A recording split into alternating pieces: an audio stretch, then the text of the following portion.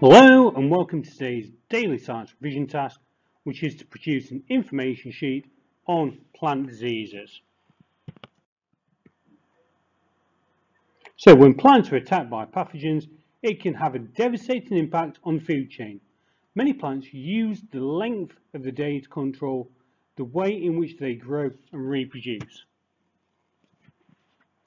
Dutch-elm disease is a fungal disease that first appeared in the UK in the 1920s.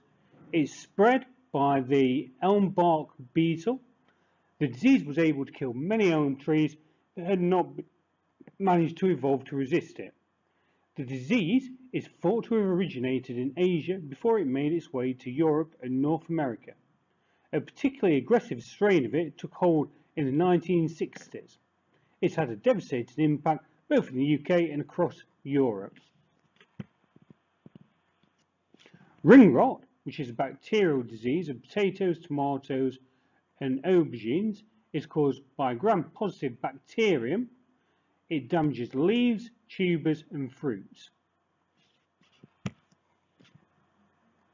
Tobacco mosaic virus is a virus that infects tobacco plants and around 150 other species including tomatoes, peppers, cucumbers, etc. It damages leaves, flowers, fruits, stunting growth and reducing yields. It can lead to an almost total crop loss. Resistant strains are available, but there is no cure.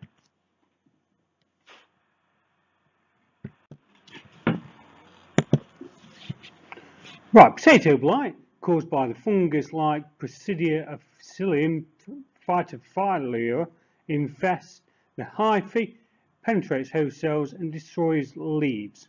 Right, there is no cure for this at the moment.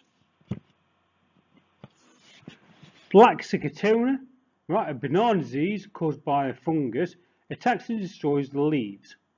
The hyphae penetrate and digest the cells, turning the leaves black.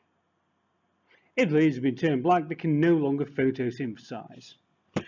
Hopefully, this video should have helped you complete your daily revision task. Please subscribe so you can keep up to date with other videos to help with your daily revision tasks. You can follow me on Facebook or follow me on Twitter to help you keep up to date.